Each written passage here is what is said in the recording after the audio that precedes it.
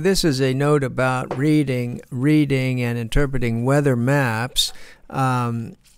It's a detail, but it's an important detail, and want to show the value of the program qtVlm for doing this exercise. And we do this. We want to be able to read these maps, because these maps are made by professional meteorologists, whereas we want to actually navigate and do our weather routing using grid files of just model forecasts. So we want to compare the two to see that we have some faith in our model forecast data.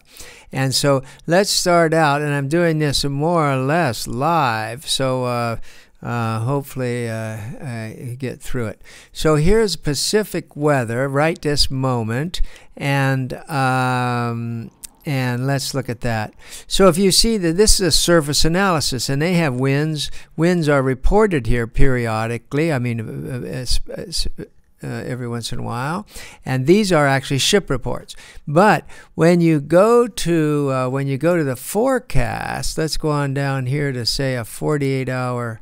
Nope, that's a wind and wave. Now, they do have a wind and wave forecast, but it doesn't have the isobars on it and so forth. Here's what we want. But there's all sorts of ways to put these pieces together. But let's just look at this one example right now. And so here's a 48-hour forecast.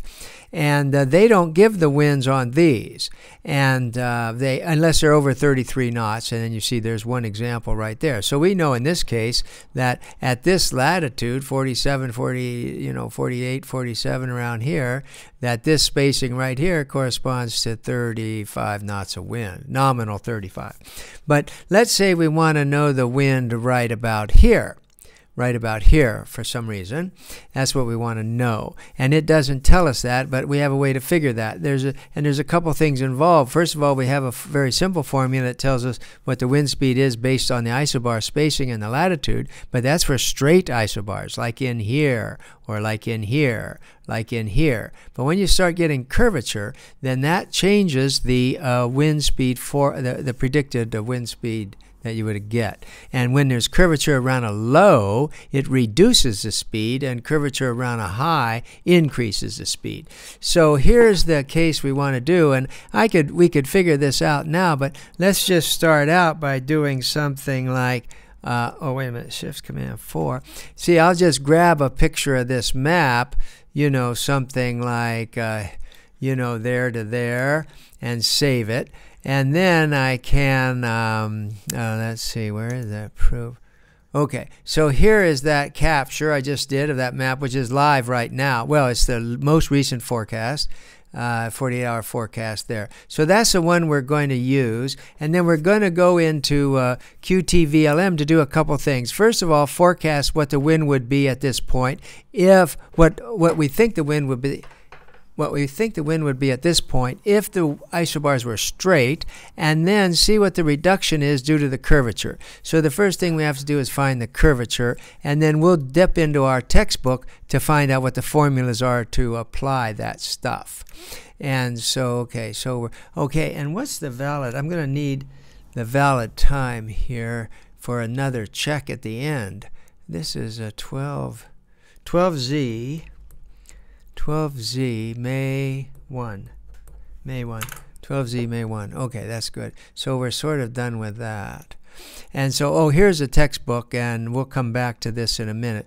But we're going to start out using this table where we need to know how far apart the isobars are. But let's first get this thing georeferenced in here using the program. And I have some videos that explain this process and elsewhere. But you go to Grib, Weather Images, and this is qtVlm. It's a free or donation supported navigation and routing, weather routing program for Mac or PC. And lock the image. Let's see if this is the right one. Yeah, I loaded this just a second ago just to be sure. I loaded that, and it's locked. Let's just see here. It's okay. And is it properly georeferenced? Yes. Okay, so that looks okay. I'm going to leave the details then for the georeferencing of the map. We have a couple of videos on that. It's a very straightforward process. And so now we have this georeference, and we can start measuring things. Here's where we want to, let's see. Let me get a little bit bigger scale. Okay, that's, whoa, I lost my map. Okay. Oh, maybe there's a maximum zoom on these. Yeah, could well be a maximum zoom. Okay, that's good enough. So we need to know, if this were straight isobars, we need to know this distance from here to, we need to know the latitude. Well, I can read the latitude down here in the bottom corner. The latitude is 45 degrees. That's fine. Now this spacing, yeah, I would just go here and just say ruler tool. And let's see, what do I get? That looks like I get 97 miles, 97 nautical miles. Now I need to have that in degrees, so 97 divided by 60 is equal, okay, 1.6 degrees. So this is 1.6 degrees at that. So now we go in the book. 1.6, so that's pretty close to 1.5 here at 45. So that's 30 knots. Right here is 30 knots. V equals 30. So if there were straight isobars, we'd expect that point to have 30 knots of wind. But now we have to go and get the curvature. And let's see, where did our picture go? Okay, there's our picture.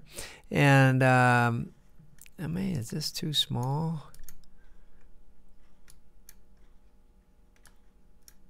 Okay, there it is. So I need to draw a circle here. Let me just do this. Let me take the, and it's going to be a little bit bigger than this one. So let me take the ruler tool and then just go maybe, oh yeah, 400. 400, okay, escape. So I'm going to make a mark, and I'm going to move it around somewhere, but I'm going to say a new mark, and then this is going to be R equals 200. Now, what's 200? Well, let's see if 200 works. Okay, R equals 200. So, but I want one range ring, and I want that to be 200, radius 200 nautical miles. Enter, 200, okay. Everything, I think, okay. So there is the ring. Oh, yeah, that looks good. All right, so that would be roughly the curvature of this isobar as a radius is 200 nautical miles. So R equals 200, but we need that in degrees. 200 divided by 60 equals 3.3. Okay, there we've got what we want. V, the wind velocity is 30 knots. The radius is 3.3 degrees. We need that in degrees. Now we come back to the book and go to the the curvature correction, which is here, v squared over r. Oh, v squared over r. So we've got 900, 30 times 30, 900 divided by 3.3 is 273. Okay, almost right in there. So it's 20%. 20%, and this is the reduction of 20%, and that is around a low, so it reduces it. So 20% of 30 is 6. 30 minus 6. So the 30 goes to 24 knots. Okay, so we would expect here at this point a wind speed of 24 knots. Now what we can do, since this is all live, let me see. Okay, I can get rid of this map. We don't need that. Oh no, wrong program. Grib, weather images, close the weather image. 24 knots. Now I can also just, with this program, I could just do like shift and do something like that and say right click, and this is a real fast way to get a GFS wind, what I just did. I haven't, I'll have to come back and explain it, but you could load any model in the program, but there's that. And so what was it? 12Z at May 1. So I go here and we set this at 12Z right here. Okay. And and turn it on. Okay. Turn it on. and there's the target. And that wind, where's the wind? That's saying, let's see, am I on the right date? Let me check the time. The time is May 1st at 12 o'clock. Okay. So let me just do a mediogram here. Ah, okay, excellent. Okay, excellent. All right, well, all right, right at 12 o'clock, it's, it's lower, 18 knots. But look at this. This area is destined for 24 knots. I mean, it's like science at work, frankly. So that works. And so it is remarkable. And so what that means is, so that curvature has a whole 6 knots. That's a real number. So that means that we can probably trust this GRIB forecast, this GFS forecast, because it gives essentially the same thing that the graphic map produced by the National Weather Service says.